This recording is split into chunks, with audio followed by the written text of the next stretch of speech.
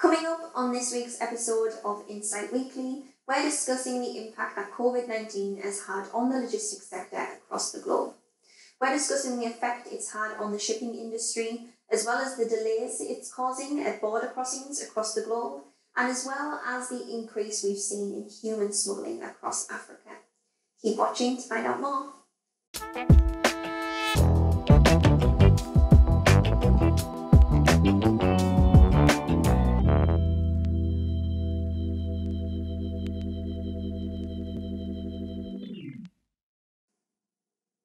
Hello and welcome to another episode of Insight Weekly.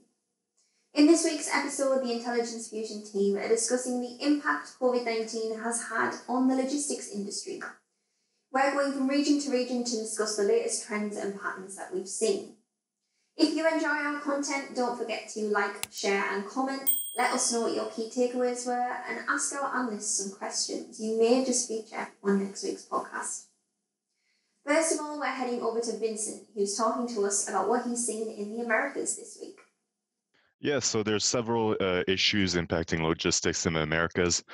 Of these, delays and increased health checks at border points and ports of entry are one of them. This is exemplified by increased traffic and trucks waiting at the border crossing between Paraguay and Argentina and Puerto Falcon. And this is due to the border being closed after 1 p.m. And increased health check for drivers. Additionally, what we've seen with logistics at border control is drivers being forced now to wear masks.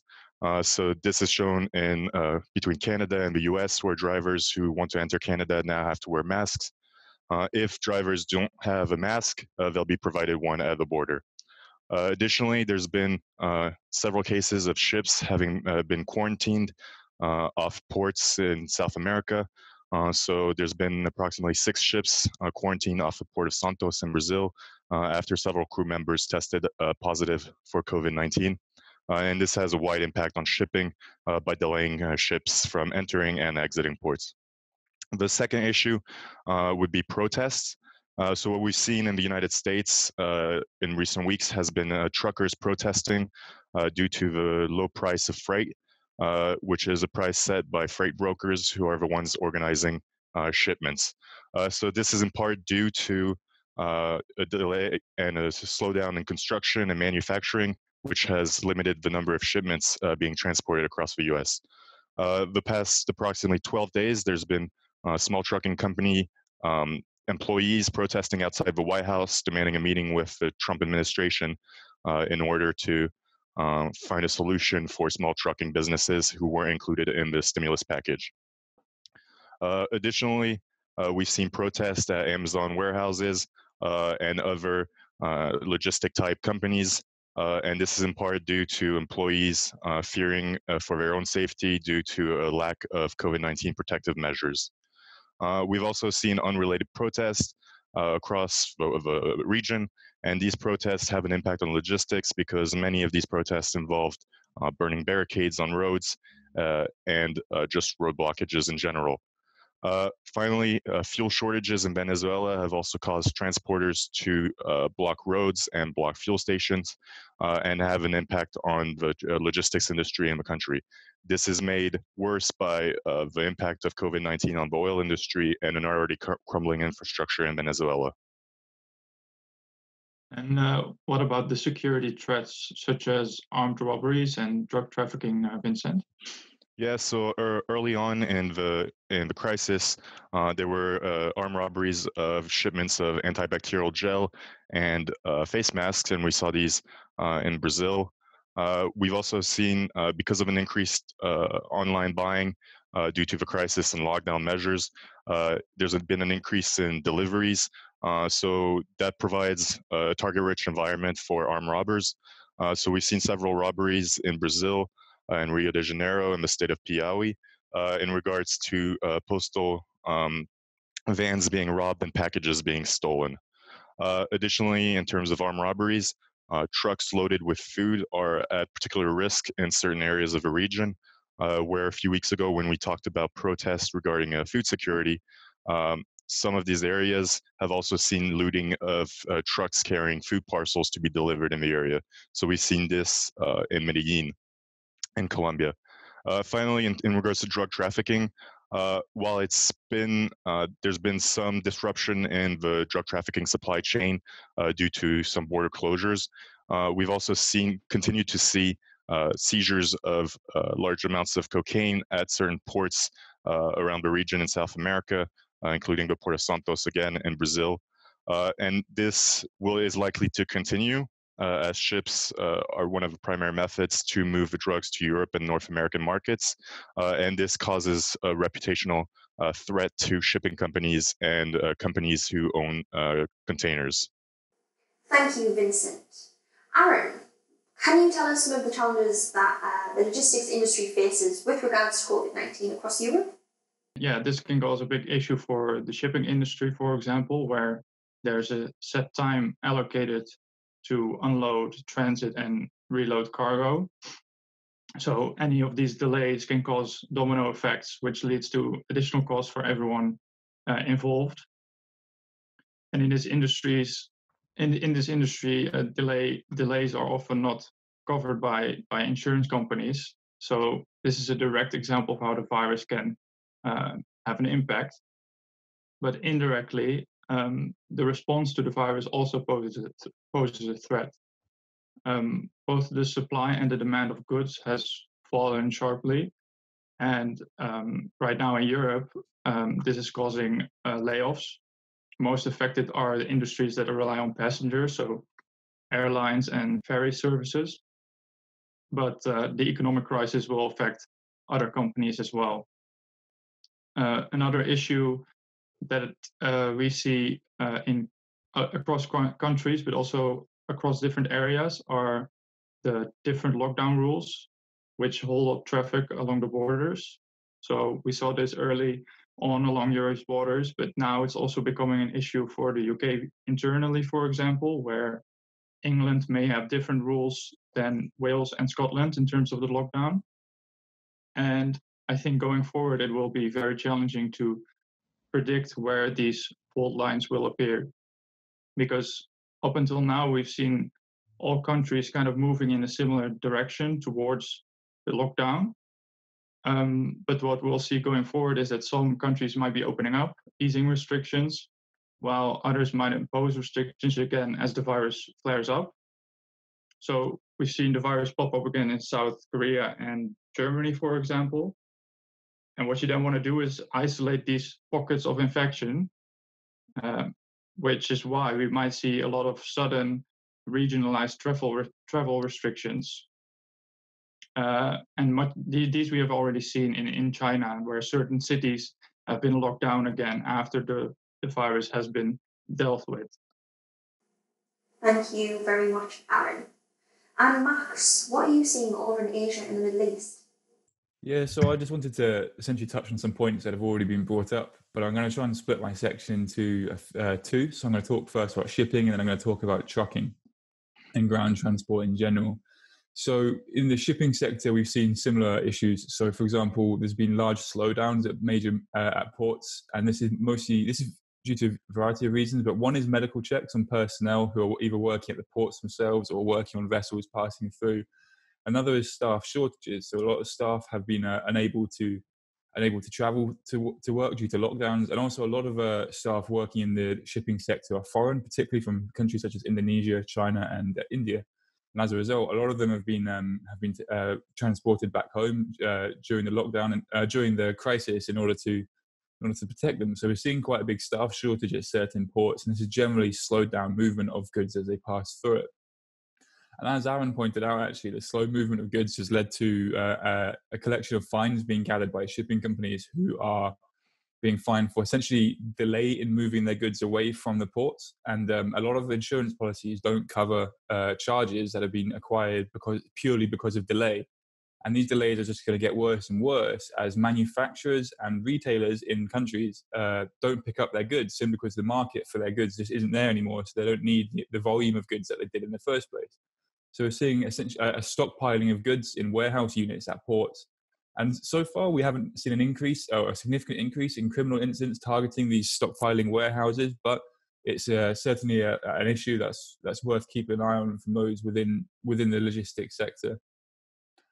On the ground, it's similar issues. So the movement of trucks has generally been allowed despite the lockdowns, but drivers have had to go through health checks at the borders. And in some cases, this has led to really quite significant slowdowns and massive traffic jams as drivers get health checks. A lot of the time, these health checking facilities are just simply overwhelmed by the volume of people that they're being tasked to check. And we've seen a few incidents actually where drivers are being quarantined, which is obviously further slowing down the movement. And one case in particular was in Jordan. And this is where a group of locals on the Jordan-Saudi border, they protested over a group of truck drivers who were being quarantined near to their village at the border. And they opposed the idea of having a quarantine center so close to their own village. But the Jordanian authorities have started taking harsher measures after there was a large outbreak of COVID-19 in Jordan due to a truck driver who had recently returned from another country, and he ended up spreading COVID-19 to multiple other people at an iftar meal. So Jordan, as a country, as a case study, have increased their measures against and increased health checks, and this, as expected, is going to lead to quite significant slowdowns of movement across borders. And also worth mentioning, particularly in the Middle East, actually, from a security perspective, transport in the Middle East region has always been quite tricky, particularly in countries such as Syria and Iraq, where there's quite very active non-state violent groups. So, whilst COVID-19 hasn't explicitly affected the nature of these groups, it's always worth mentioning security as a threat when speaking about logistics in the Middle East. And just before I move on, I wanted to note something that I've noticed, two sort of themes I guess I've noticed within the region. And one is border closures throughout the country, throughout the region. And I think this is particularly relevant to the Middle East, where border closures are often quite sudden and often related to political realities taking place on the ground in a lot of these conflicts during countries. And therefore, I think it's always worth keeping an eye on the general political scene, COVID-19 related or not, as well as more broader themes as well, such as, for example, in Syria, we're seeing Turkey and Russia in quite a delicate relationship. And in the past, when their relationship has worsened, Russia has actually closed their border to the Turks and to Turkish trucking. So Turkey's had to find alternative routes. And this COVID-19 breakout has really emphasized the need for countries like Turkey to diversify their routes. Because when the outbreak took place in Iran, Turkey was forced to divert trucking away from Iran. And instead, they've actually gone through the Caspian region, across the sea, and into Central Asia, which is where much of Turkey's goods go. And whilst currently they are going through Russia as well, there's always a potential for this Russian border to be closed in relation to the very sensitive relationship between Russia and Turkey taking place in Syria. Also worth noting, on a similar vein actually, is protests in the Middle East, and in both Iraq and Lebanon are seeing really significant protests. And similar to what Vincent said actually about the way that protesters are blocking roads, road blocking has been a really important part of these protests, especially in Lebanon, where protesters have used burning tires and debris to block roads, making logistics incredibly difficult. And in Iraq, a lot of these protests have taken place along the Iraq-Iran border. And with the Iraqi protests having a distinctly anti-Iran and anti-foreigner in general feel to them, it's quite likely actually that protesters may block border crossings or at least ports leading to the Iranian border. So again, whilst these aren't strictly related to COVID-19, I do think they're certainly worth keeping an eye on from a logistics point of view. So Max, do you find that the COVID-19 outbreak has affected the distribution of aid in the region? Yes, absolutely. I think aid distribution has always been difficult, especially in countries such as Yemen and Syria, where there's internal conflicts and therefore internal boundaries. But I think COVID-19 has really solidified these boundaries. So to use Yemen as a case study, Yemen's actually in quite a difficult time right now, in that you've got the UAE-backed Southern Transitional Council have broken away from the Saudi-backed Yemeni government, and there's ongoing conflict between them, as well as Houthi rebels involved in the fighting as well. So what this has meant is a lot of internal boundaries within Yemen. And the COVID-19 outbreak has caused the different actors within this conflict to handle their borders slightly differently. So there's been an outbreak in a lot of cities currently controlled by the STC. So they've been closing off their cities on a city-by-city basis, depending on how bad the breakout is. And it's been quite hard to keep up to date, actually, with which areas are closed and which ones aren't, simply because of the quite ad hoc basis in which places are being locked down. And this is just made more difficult by the internal boundaries, as one side may choose to completely shut off their border to the other, making aid distribution very difficult. And this is also visible in Syria, where rebel-held Syria is currently relied on border crossings with Turkey for aid distribution. So the vast majority of aid comes in through the Turkish border. But again, rebel groups in Syria have at times quite a weak relationship with Turkey, and also at times we've seen border closures or at least border slowdowns put in place. So again, this isn't a particularly reliable route to be taken. And there are currently the rebels are attempting to open up a border checkpoint with the Syrian government, which is incredibly unpopular and it is leading to an incredibly volatile region.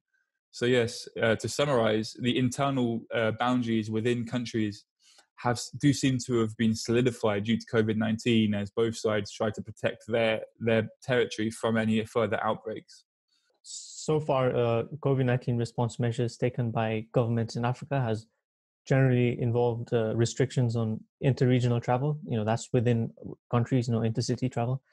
It has also involved the closing of borders, nighttime curfews, and bans on international flights. With that being said, the transport of essential goods is sort of generally exempt from restrictions.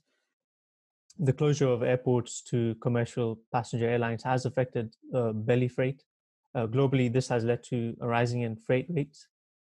Having said that, road freight and seaborne trade, they are the most sort of dominant modes of transport across Africa, with the former especially accounting for 80% of goods traffic.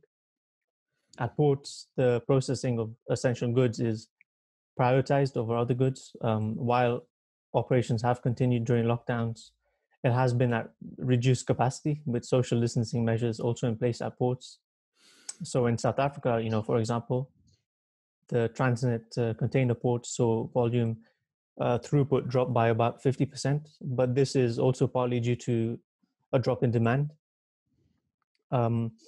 A common approach taken by countries in Africa has been also to install sort of sanitary cordons or checkpoints around cities to check incoming and outgoing passengers. This has caused tailbacks, stretching miles in some cases, and therefore delays. This is the case within countries, such as Kaduna, the Kaduna-Abuja road in Nigeria, but also at border crossings, such as the Machipanda border crossing on the Zimbabwe-Mozambique border. Also, interestingly, at the Malaba border crossing in Kenya, truck drivers have said that the thieves are taking advantage of the long queues by stealing fuel. So there's also that increased threat of crime over here. I think there is also what has added more to the fear of health authorities is the smuggling of people within countries. So we've seen this in Ivory Coast, where some truck drivers have smuggled people outside of Abidjan and across borders as well. So such cases have been recorded in West Africa, generally, and elsewhere, such as the DRC. In Senegal, some truck drivers were charging about, I think, $50 to transport people, by hiding them in their cabins. So I think all this sort of adds to the paranoia of authorities, and also might just result in more stringent measures against the sector. So some truck drivers have also tested positive for COVID-19. While this brings added challenges to logistics companies, it will also sort of result in truck drivers facing increased stigmatization. I think, as Max, you touched on how COVID-19 had affected truck drivers in Jordan. Similarly, truck drivers have complained in Ethiopia that they have faced harassment from security authorities, and they find difficult to find accommodation. And I think this is something that we will see more and more, as the COVID-19 outbreak spreads across Africa. This week, Zambian authorities also closed the Nakonde border crossing in their attempt to stem the outbreak. And Kenya last week introduced tougher measures affecting the logistics sector. All truck drivers will now be required in Kenya, to produce a COVID-19 certificate. at border crossings and at the Mombasa port and inland container depots. Similar measures were also taken in Guinea last week for truck drivers and their assistants leaving Conakry. And so, Viresh, have there been any attacks on trucks since the outbreak of COVID-19? Yeah, so there were cases in Cape Town in South Africa early on during the lockdown. With that being said, the targeting of trucks by protesters is a common protest tactic in South Africa, especially around Durban and KwaZulu-Natal. But going forward, like how you and Max, mentioned, I think with the economic impact that this outbreak has brought or will bring, I think we will see more protests. And while forms of protest generally vary, from country to country, it will bring more challenges and risks to the logistics sector. Thank you very much, team. And don't forget, subscribers to our threat intelligence platform can use the hashtag InsightWeekly on the advanced filtering options to take a closer look at the instance that we've discussed in this week's episode. And whilst you're here, please click subscribe and make sure you're one of the first to watch next week's episode. Until then, stay safe.